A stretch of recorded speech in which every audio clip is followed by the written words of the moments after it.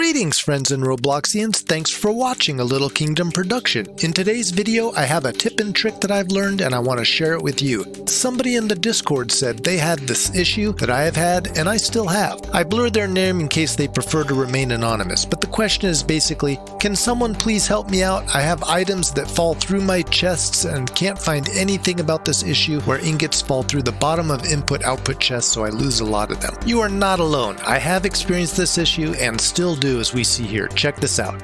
I think this happens because of lag.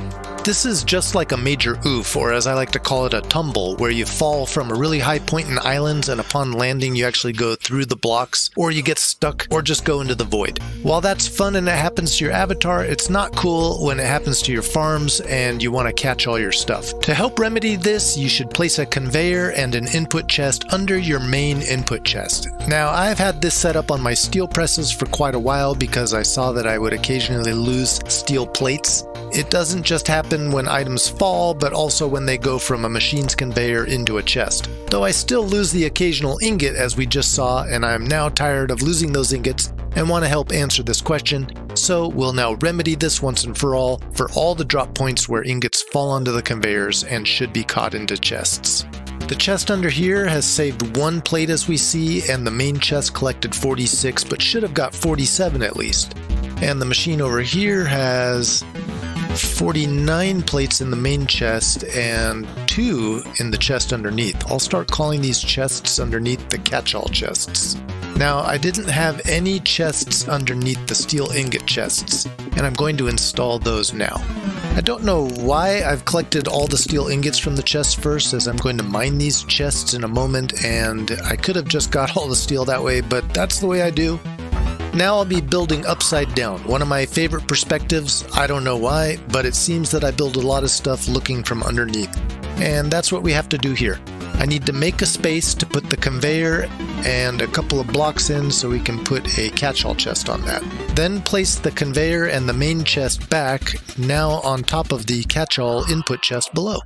My first thought was to put glass here to look through, but then you'll see in the end I took the glass out and filled that space in with stone just as a place to stand so I don't fall into the void. I repeated building the catch-all chests on each of the 4 steel input drops, and I will now do a test to see how much steel we are saving in a 10-minute period. In my last video, I stated the steel farm makes about 1,000 ingots an hour. That was a mistake. It's actually over 3,000 ingots an hour, about 3,400 as an average. I'm time-lapsing this 10 minutes down to about 30 seconds, and then let's look at the results.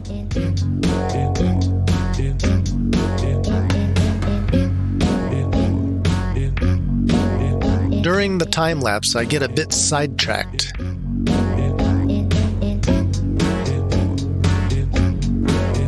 I go about 40 seconds over. Let's see how many ingots we've got. 5 in this first one, 3 in this one over here. Wow, this one's got 7.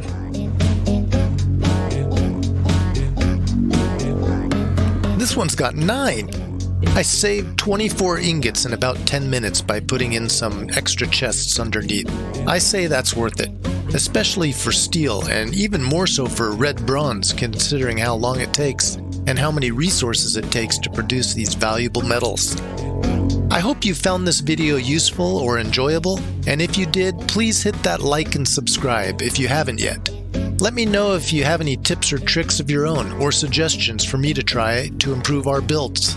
I love to share information with you and love that you share with me and the rest of the Islands community. Thank you so much for watching, and as always, remember to have fun and keep it imaginary.